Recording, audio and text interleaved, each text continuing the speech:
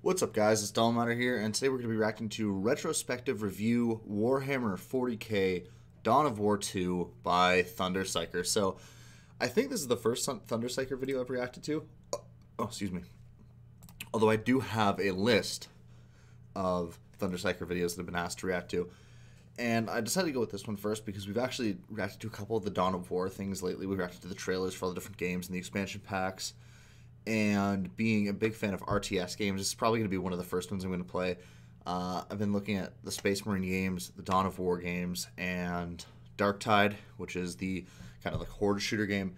And those being three genres I'm a big fan of, I'll probably jump into them first. But yeah, like right off the bat, this game looks very much like StarCraft. Just the layout right here, obviously very much StarCraft influenced. This game came out in 2009, so yes, Warhammer is an older franchise than StarCraft is, but this specific RTS, you can tell, is very StarCraft influenced, which makes sense because StarCraft was a very genre-defining game within the RTS genre. But yeah, I'm excited for this because I'm a big fan of RTS games, and this looks really good from what I can see here. Obviously, this is just the first frame of the video, but it looks kind of like a StarCraft clone, so if it plays anything like StarCraft, I'll be a big fan of it. So anyway, let's jump into this. Link to the original video down below, and let's go. Dawn of War was an impressive lineup of releases that went on to be revered as the High Lords of 40k games. The Master Incipient Original, the Diligent Winter Assault, the Beneficent Dark Crusade, and the other one. Burnt the fucking palace down. Over 4 years, Relic developed ideas on what to do with Dawn of War's gameplay mechanics and carve out their niche in the RTS market alongside their other success, Company of Heroes. But what they wanted to do would reinvent the core mechanics of the game in a way that would move away from common elements of real-time strategy, which was about as risky as setting a plasma gun onto rapid fire. My own interest in Warhammer had burnt out when this game came out, and while I bought Dawn of War 2 Retribution 2 years later, I've not actually played the base version of this game until now. I've been wanting to save it until I made a video like this, and I think it's long overdue to finally give it a visit and see what I was missing in 2009. I just noticed how tiny this little bolter is. It looks like an Asati's patent pepper grinder, and these guys are contestants for Warp's Kitchen. You're cooking in a burnt pan, you fucking bitch! Cleanse the monstrosity! Cleanse the monstrosity. Looking at the case, remember Games for Windows Live? My brother gave me his copy years ago because he didn't enjoy the game, but this bloody DRM locked me out of it, so this box spent the rest of its life. Man, DRM was like the worst thing ever. I remember back in the day you could literally let people borrow games, and then they started adding DRM to it, and you needed to sign up, and then you couldn't. And then everything eventually became digital because it was just, there was no point in not having digital games at that point. On a bookcase, ever vigilant for the scourge of Xenos that may assail its shelves. Heretic. Thankfully, this restriction was removed a few years ago, so we can leave this controversial system to rest, alongside the more beloved. THQ. My only regret is that I didn't make enough view draws. Man, rest in peace, THQ. They made the second series of UFC games too.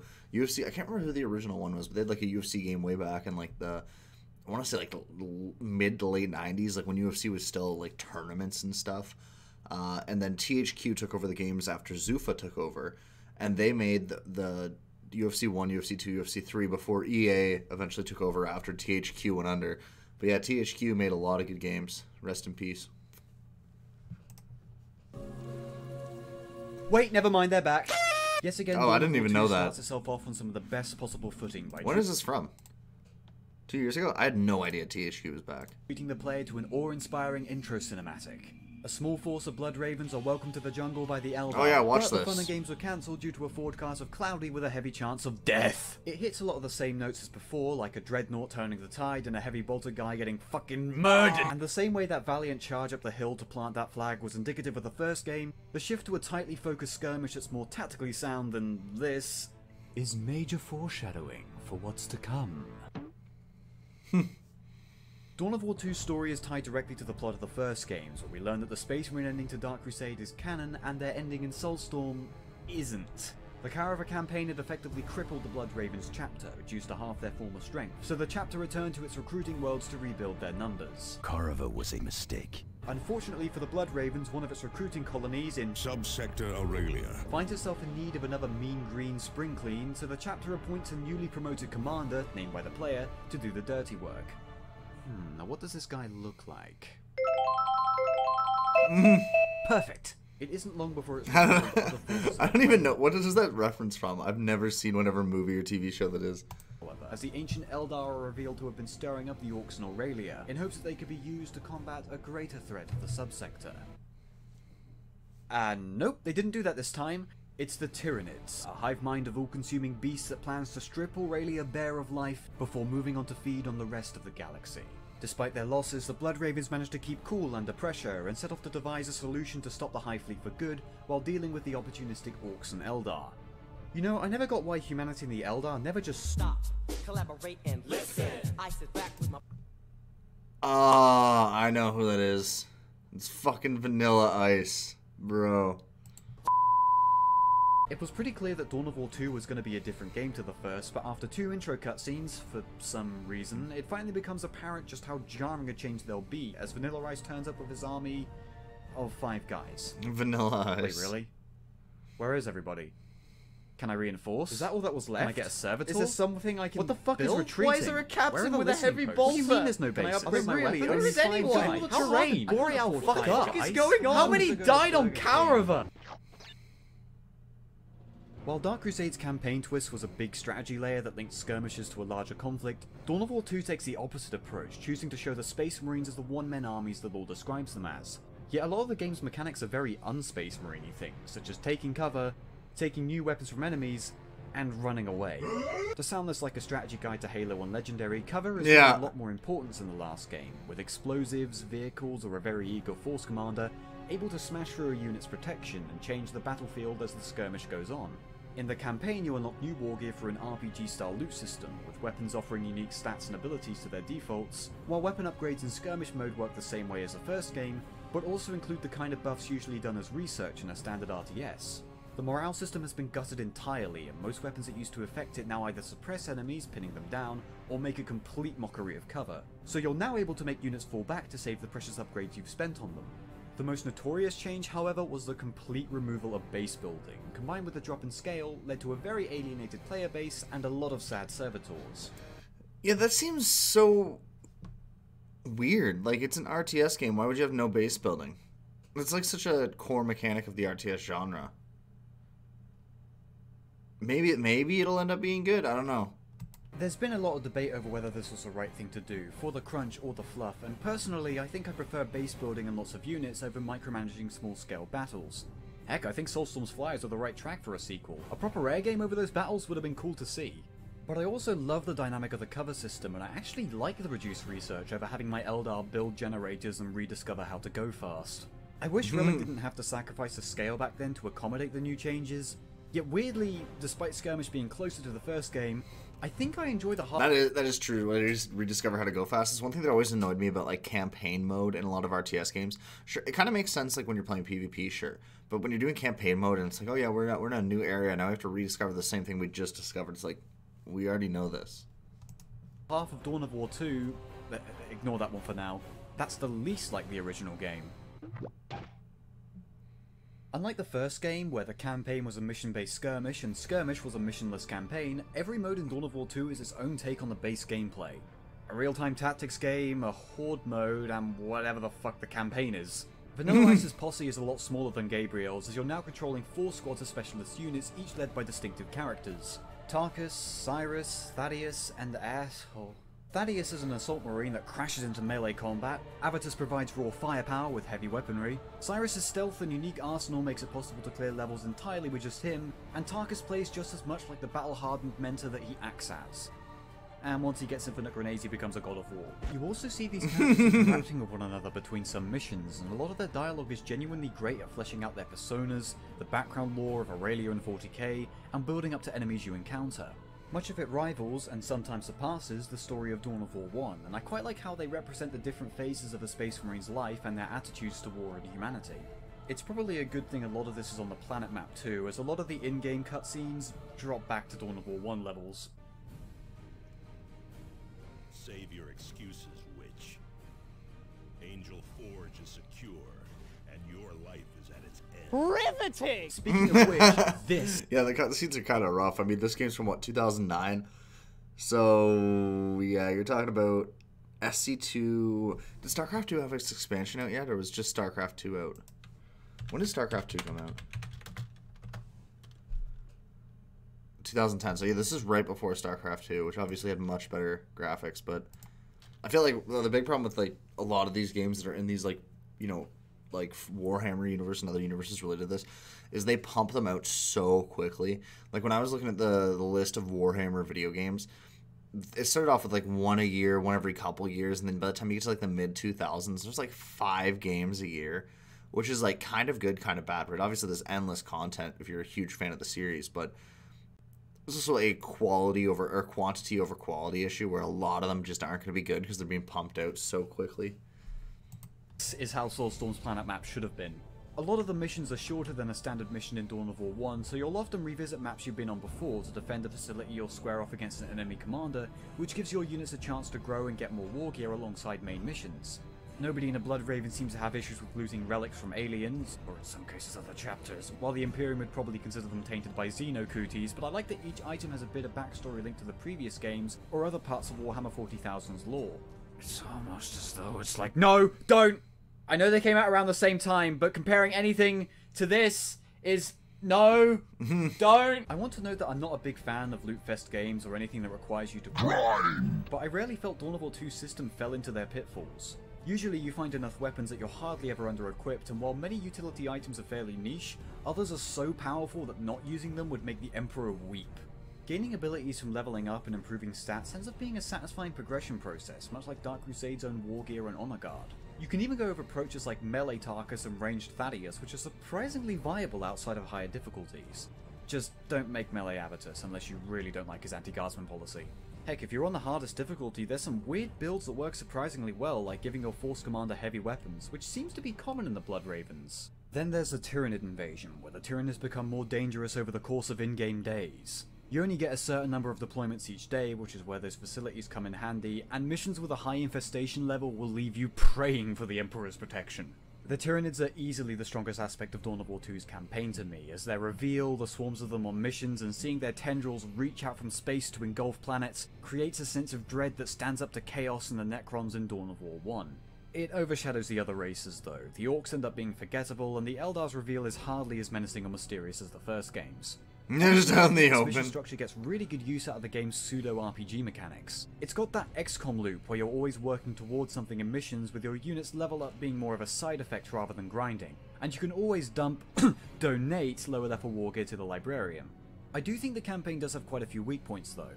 Going through the same maps can become tiresome by the end run, and while the boss fights are conceptually really cool, they're aggravating damage sponges at the worst of times. Random loot and choosing your missions opens up replay. I feel like that's the problem with like a lot of games, that you have so many games have this where instead of having like some difficult mechanic that you need to learn, and then once you learn it you'll get through the boss, a lot of games literally it's just like just stand here and just hit this over and over again until your fucking mind is numb, and then it'll die.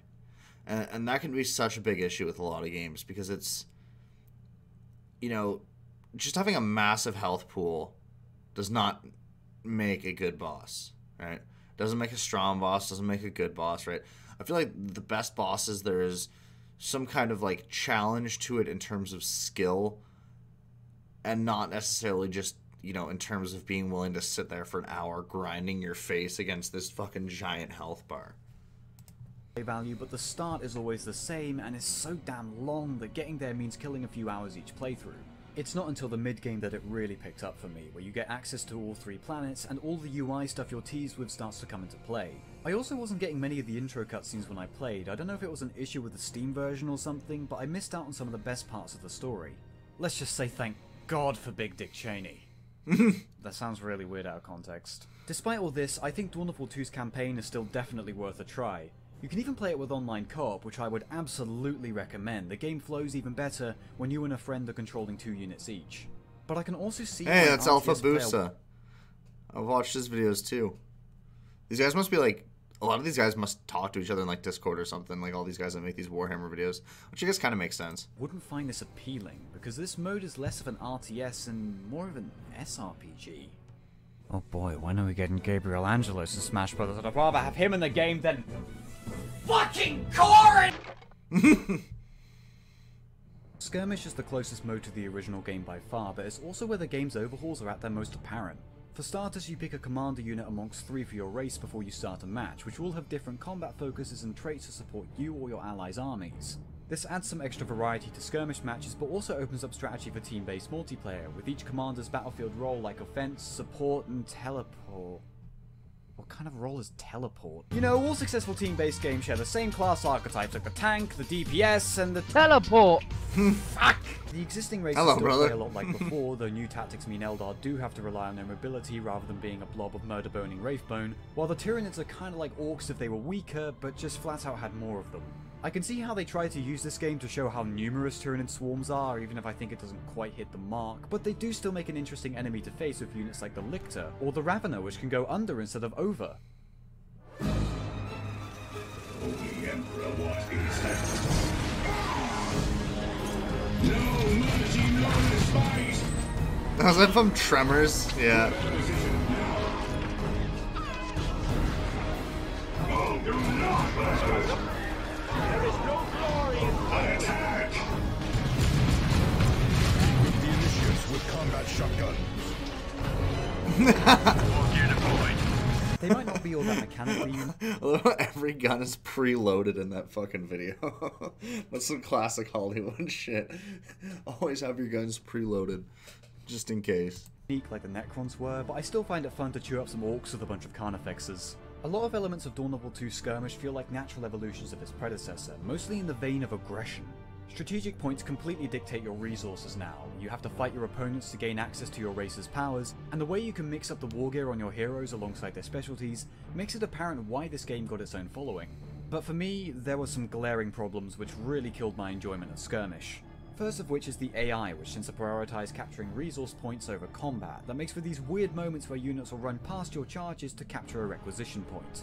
In the grander scheme, it means you're starved of resources and line of sight, and with listening posts going the way of the morale system and turrets only being for certain commanders, your points are completely undefended if you're not guarding them at all times, or if you're chasing AI units around the map. In the grim darkness of the far future, we might as well hear nothing but fucking yakety sax! Ah! This is definitely the kind of game you want to play with friends, or if you're enemy team, fuck the plebs. Find someone online, because the AI's attrition tactics are just annoying. The other problem I think Skirmish Mode has is just a lack of content.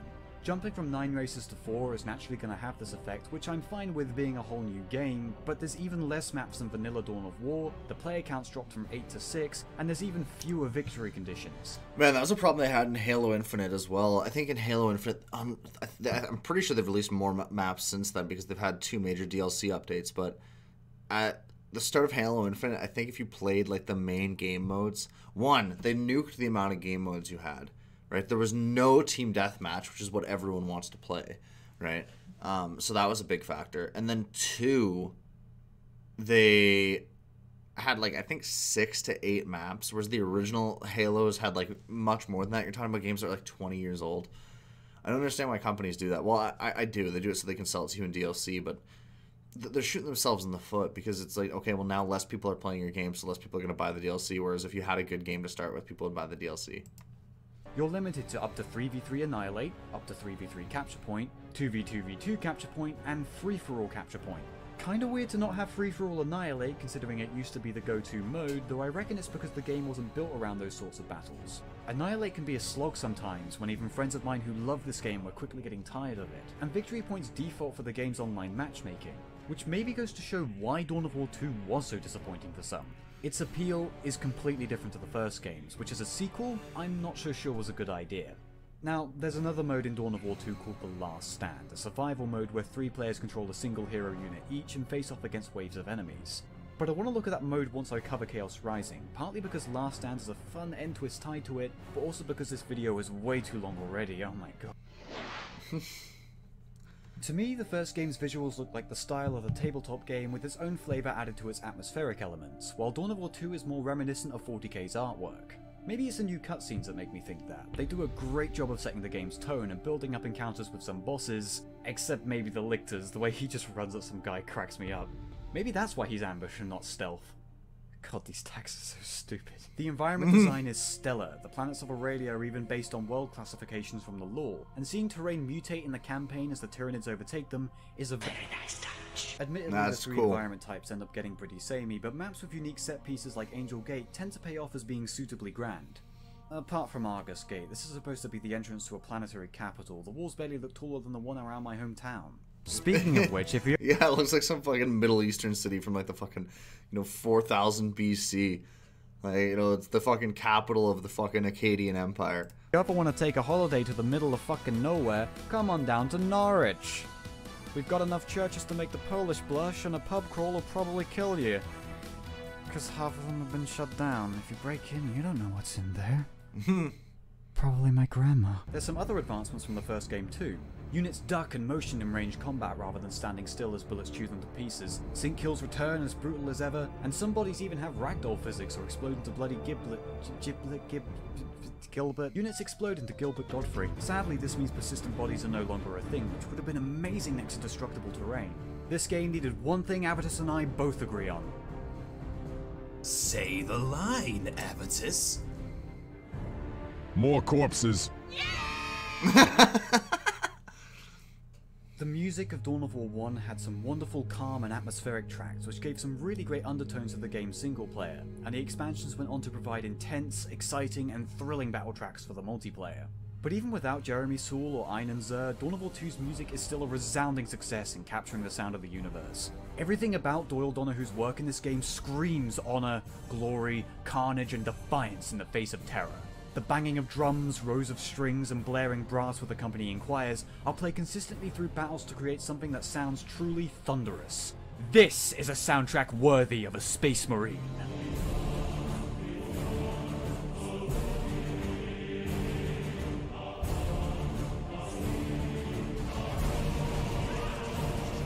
The Orc theme is full of primal drums, grunts, and chants. The Tyranids feels like the musical equivalent of alien vines slowly creeping and devouring, and the Eldar's theme's an interesting contrast to the first game, where instead of mystical yet menacing sounds, it's dominated by graceful choirs and gives the impression of an ancient race going to war. But I'm not done yet! Relic had a Billy reputation of Mays taking here. great care and attention to its sound design, and Dawn of War 2 couldn't be a greater example of this. The bolters sound suitably punchy this time. Shooters roar and bolts of lightning zap, crackle and pop, and every sound is a lovingly crafted interpretation of Warhammer's weaponry and worlds. Completing this triumvirate is the voice acting, which carries a lot of the personality of your squadmates, and with old and new talent I think lives up to Dawn of War 1's impressive lineup. Space Marines still roar with righteous vigour. Your duty is not done, brother! Orcs still come out with scurrilous quips. Wait! Where are you going to be? And the Eldar are still distinctly grand and enigmatic. When I will it, your very substance twists. It might sound kind of shallow, but I think that without the sound and visuals this game has, I would not have enjoyed it as much as I did during its duller moments. It reminded me of why I like Winter Assault despite its problems. It all feels good, and how the game feels is important to something adapting a universe like this one. Conclusion, should we play it? I found it really hard to judge Dawn of War 2. It's so radically different to the first, not just in features but even genre, that there's no wonder why it ended up so divisive. I wonder how much they were trying to make this game appeal to the last game's fans, because there's a lot of underlying similarities, but so many differences that this game has a completely different appeal to the first. I'm always going to prefer Dawn of War 1, it's the first one I played, and to me it struck a fine balance in adapting the lore and the tone of the tabletop, using enough. I feel like that's a thing with like a lot of gamers and a lot of games. Like most people, you can tell most people's first game they played in a genre by which one's their favorite. And I feel like a lot of that has to do with, nostalgia and rose-tinted glasses, but more so for the time period, right? Because people, they want to be younger, right? And they have like fond memories of being younger, and then they get older and they have more responsibilities, and a lot of the times they associate that with the games. So you'll see this a lot of like, World of Warcraft's a great example. Most people's favorite expansion in WoW is whichever one their first one was, or usually the first one that they hit level cap in. That's why so many people like Wrath of the Lich King, because it was the the most played expansion. So, because honestly, if you go back, like I was recently working on my lore master achievement, so I was going back and doing a lot of the old quests, and a lot of them didn't age that well. Like they're really cumbersome and time consuming, and it's like the same as Modern Quest in some ways, but like, you know, instead of going and collecting like 5 of this thing, it's like go and collect 20 of these things, and they're also only going to spawn off like half the enemies. Part of it was the, you know, the Warcraft 3 ending with the end of the Lich King. You see this with Pokemon too. A lot of people, whatever their favorite Pokemon game is the first one they played. You know, Halo. A lot of people's favorite Halo is the first one they played, right? This is why a lot of people love Halo 2, even though it's really rough. Like, I have Master Chief Collection. I play it all the time. And if you play online, Halo 1 or 2, they are fucking rough. Like, Halo 3's aged incredibly well. The only thing that they don't have that's really kind of missing is sprinting, right? And obviously they didn't have sprinting at the time. Well, I mean, technically you're always sprinting. That was the canon explanation for it. But yeah, a lot of people really, really like Halo 2, but if you go back and play it, it's fucking rough, man. Like, it did not age as well as, like, Halo 3 has, or even Halo 4, which really wasn't liked at the time, has aged actually incredibly well. So I feel like a lot of the time it's people's, you know, rose-tinted glasses on, like, why a certain game is their favorite, but that's kind of like a little aside. It's not really specific to this game. This game, I can understand why a lot of people wouldn't like it, though. Just like the fact that it's all like heavily micro-based and almost plays more like a dungeon crawler in some ways than a, you know, it's kind of like a dungeon crawler RPG more than like an RTS. RTS genre which complemented them, as well as appealing to a fringe of RTS fans. But I'm also glad that Dawn of War 2 exists. It shows how Dawn of War's gameplay concept could work in a different genre. I like its storyline and continuity with the last game, and it showed the kind of talent Relic had to make all sorts of different games. They're almost like separate series, with their expansions being like sequels, which makes me wonder if this game would have been better received had it been a spin-off or a new series rather than a full-on sequel.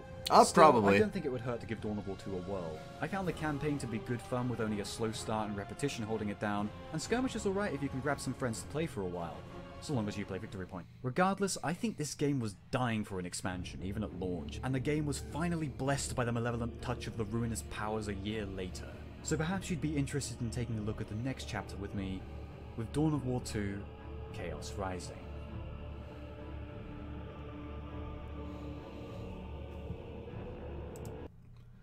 Okay. So, yeah, that game, it definitely seems interesting. That's kind of a weird concept, though, what he was saying about, like, having no base building. And, you know, obviously that makes, you know, since you're not going to be able to replace your units, you have to be far more strategic. You can't, you know, basically Zerg rush the enemy, which is a pretty common strategy, especially when you're playing campaign mode, because campaigns in most RTS games are usually really super easy. Just build up a massive fleet that they can't compete with and just send it, especially on, like, you know, normal difficulty, easy difficulty. You know, in a lot of games, even hard, unless you play on, like, whatever their hardest one is, which would be like veteran or impossible or, you know, whatever they decide to call it in that game. Usually then they'll actually have to, you know, put some thought into it, but this kind of forces you to be more strategic, but it very much looks like it plays more like a RPG, like dungeon crawler, with like the fact that you have like all this loot for your characters, and you have, from the looks of it, like some kind of skill points, and you have a set limited amount of units. Now in a lot of other RTS games, they do have levels like this, but they're just individual levels. Like in StarCraft, for example, there are certain levels where you're playing as like Raynor, and you just have Raynor and a handful of Marines and maybe like one or two, I think they're called Vultures, the bikes in that game. But it's usually only a level, maybe two, and then you get back to your normal base building shenanigans. So that's definitely interesting. It's interesting that they decided to make the entire sequel like that. And I'm pretty sure there's a Dawn of War 3 as well, isn't there? I think I remember reacting to the trailer for that. I'm going to Google that real quick. I'm like 90% sure we reacted. Yeah, there is Dawn of War 3. It actually came out relatively recently, only 5 years ago. So did Dawn of War 3 go back to the base building, or was Dawn of War 3 more of this kind of like dungeon crawler RTS, RPG type stuff? But anyway, definitely I like the video. I like the way he inserts memes. I think he's got that nailed down. But anyway, let me know what you think. Like, comment, subscribe, and I'll see you in the next one.